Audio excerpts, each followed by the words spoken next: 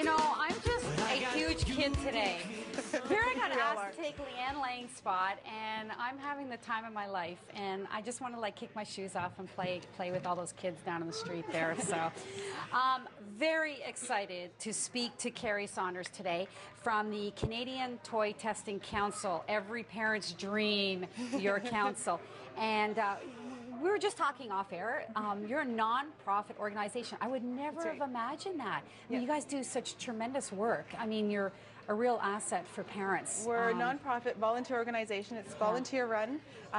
We are always looking for volunteers for toy testing families in this area, and we run as a non-profit. That's great. So explain to me, when you're testing a toy, give me the route. Okay, you have a toy.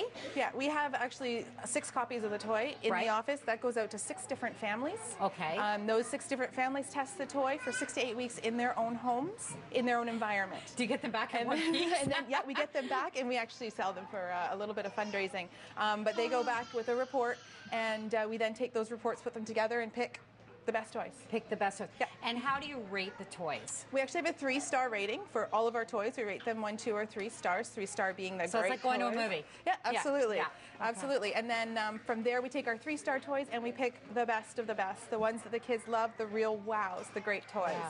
Now, if I was a parent and I specifically heard about a toy and I wanted to find out its so-called rating and that, where would I find you? Where would I look for you? Go to our website, www.toy-testing.org, and look it up in the toy report. You can download the toy report. You can download our award-winning lists as well, and you can look up any toy. It's listed by age, so just look for the age you're looking for. For the age you're looking for. And you might get some great toy ideas while you're looking. And do like for my own, well, I mean, I'm curious. Do the major stores look to you for what's good when they're buying products, or is that it's hard to more say. For parents? It's mostly made for parents, grandparents, anyone who's buying toys for their kids, and to give them some guidance as to what is good out there. There's so many toys out there, so it gives them some guidance. Safety is such a huge issue, right? With children and that. Yeah. I remember when I bought my house here in Ottawa and we had all those things and the plugs, and you know, I'm not used to having children around, but I can understand the danger in toys especially, right? And really anything. And we've had them in our houses, so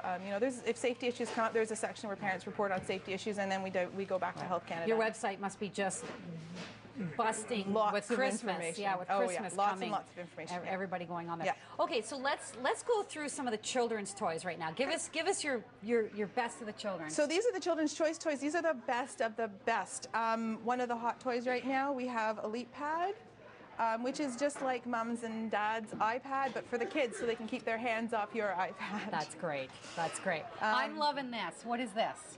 This is called a glow book made by Crayola, and the children draw on those clear panes. And does it wash off? And then, it washes off, so they can do it again and again. And you hit this little button here. You probably won't see it in the studio lights, but it lights up, so it animates what they've drawn. So when your children are going after the living room wall with crayons, you hand them this and say, paint this.